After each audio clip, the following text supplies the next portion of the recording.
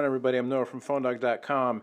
And, you know, with all the rumors kicking around about Apple iPhone OS 4.0 coming out soon, possibly on, well, as I'm shooting this today, it's next Wednesday, January 27th. There's an Apple media event scheduled, and rumors flying that they're going to preview iPhone OS 4.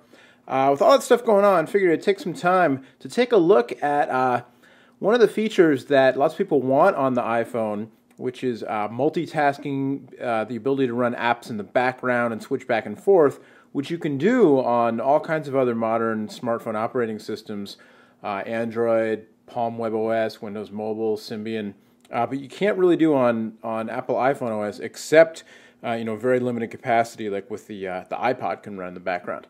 And you can actually do this right now if you jailbreak your phone.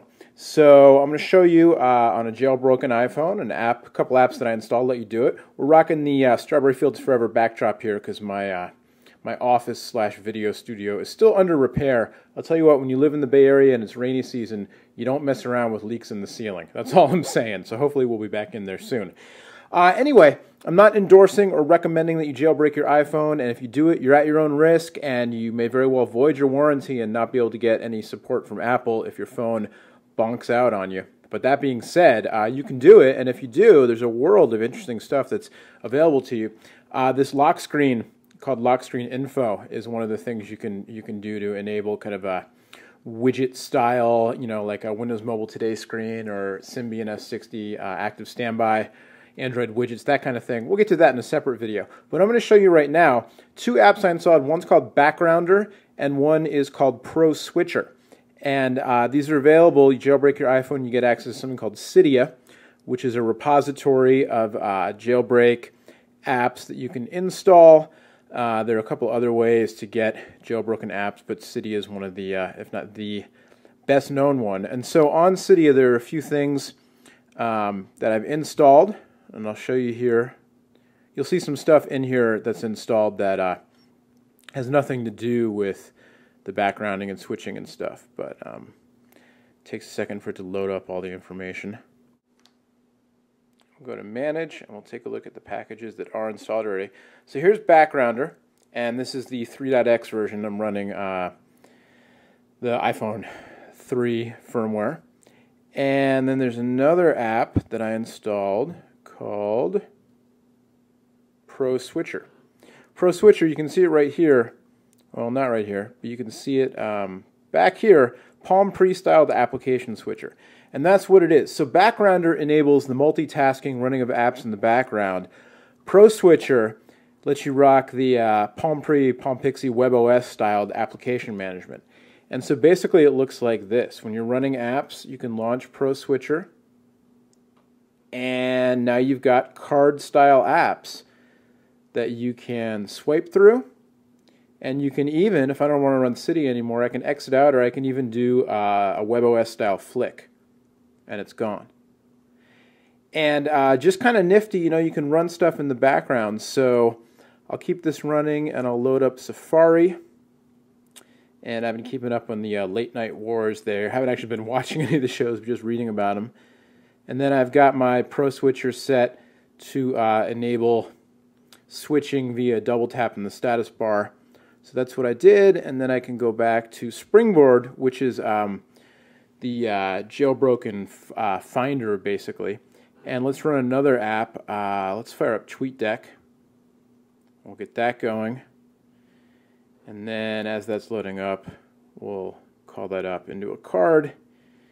And I can go back to Safari, and I can read up on the late night wars. And maybe in the meantime, I'll also get some music going. So we'll play some music in the background.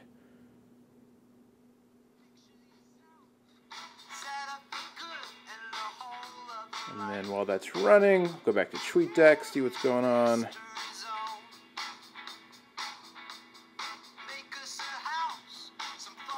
And then, oh, you know what? I don't really need Twitter open. I'll go back. And then I'll go back to the home screen. And it functions just like normal. We can stop it. So that's the basic gist of it. And I've been running these apps on this particular iPhone for a few days now. no significant drain on battery life unless I'm doing a lot of multitasking, in which case, it is noticeably a drain.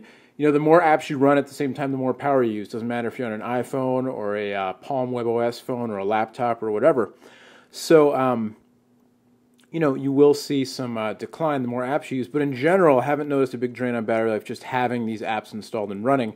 In the ProSwitcher settings, you've got a few different things that you can set here. So activation methods, you can see I have mine set to use double tap on the status bar. Obviously, there's no gesture area like there is on a Palm WebOS device, but you can set to do different things. Activate it off of the home button, or what have you. You can also set become home screen. You can set your display. How do you want it shown? Activation title, badges, all that kind of stuff. You can round the corners on the UI there, the Palm cards type UI. Other things going on. You can set how many cards you want to show, all that kind of stuff.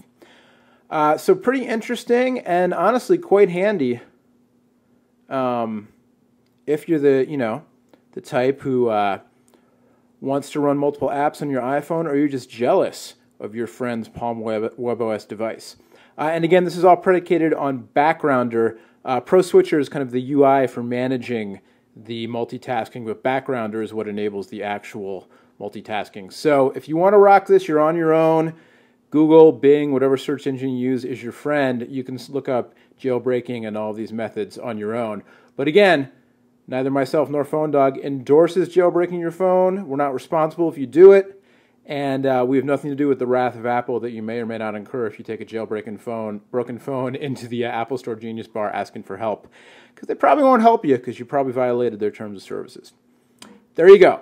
Much, much more on whatever happens next week, January 27th at the Apple event, the future of iPhone, the future of smartphones, all that good stuff over on PhoneDog.com. Till next time, I'm going to read up on what's going on Letterman and Conan and stuff. I'm Noah from PhoneDog.com. We'll see you later. Bye-bye.